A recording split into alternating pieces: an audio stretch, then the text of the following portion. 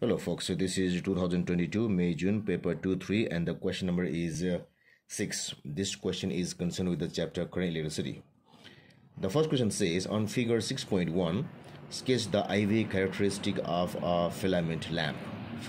So the characters will be simply somewhat like this. It will be like this,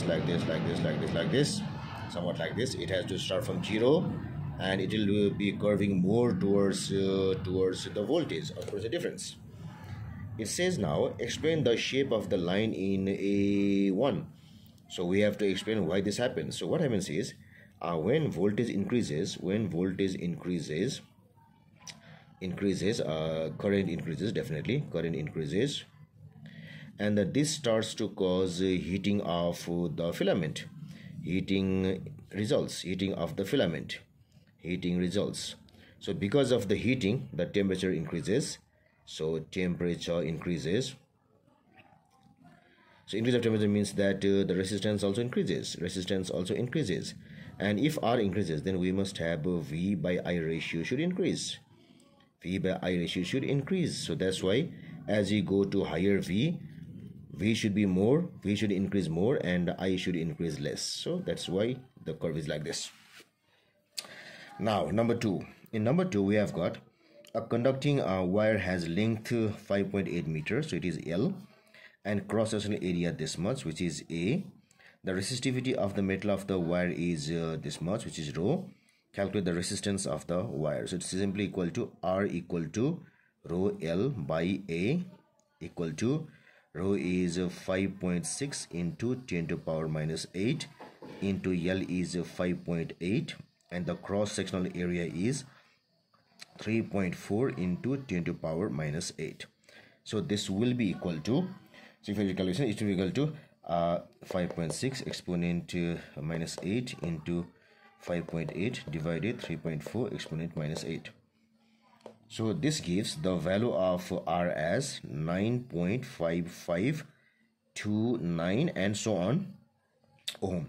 So if I write it in 3SF, it is 9.55 ohm, or 2SF it is 9.6. So I should write 9.55 ohm.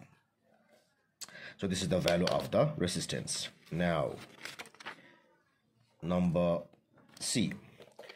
It says a resistor of resistance R is placed in a circuit with a negligible cell of negligible resistance, 2 switches S1 and S2, a second resistor of resistance 2R, and 3 ammeters X, Y, and Z. The circuit is shown in figure 6.2 like this. The reading on X is 1.0 ampere when S1 is open. So when S1 is open, it is 1.0 here. The 1.0 is over here. And S2 is closed. So S2 is closed. So this is open, this is closed. The current here is 1.0 ampere. Complete table 6.1. So we have to complete this table. So let's do it. So for ease, what I do is, let me name this terminal as AB. So now when both are open, current cannot flow through this branch.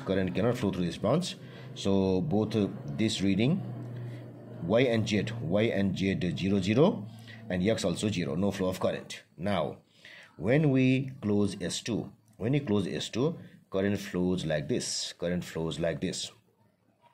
So the reading on X is 1 ampere, and if current flows like this, all of this current will flow through here. So that's why the reading on Z also should be equal to 1.0 ampere. But since it is open, S1 is open, current cannot flow through it, so that's why it should be equal to 0. Okay. Now when S1 is closed and S2 open, so S2 open means Z should be 0. So it is 0. Now we have to find what is the current here. So for that, what I can do is from the initial conditions, I have got this VAB is equal to Z reading here, so equal to the current into resistance here. So that's equal to I into 2R. VAB is equal to I into 2R. So I so I into 2R, and this I is equal to 1 ampere into 2R. So numerically it's equal to 2R. So the value of VAB is equal to 2R, which is supplied by the source. Now when current flows through here, now I will have VAB is equal to I1 into R. VAB is equal to R. So VAB is equal to 2R. So 2R is equal to I1 into R, which means I1 should be equal to 2 amperes. So this time the current should be 2 amperes here. It doesn't flow through this, but here it is 2 amperes. So that's why for Y it is 2.0, here it is 0. And if it is 2.0, this whole current flows through here. So that's why this also is equal to 2.0 amperes. Now both of them closed. Now when both of them are closed here, what happens is the current comes here, it divides like this. So first what I must do is, so VAB is still same. So now VAB is equal to the current flowing through here into R. So let us say current I1 prime into R. VAB is equal to 2R. So 2R is equal to I1 prime into R. So I1 prime is equal to 2 amperes.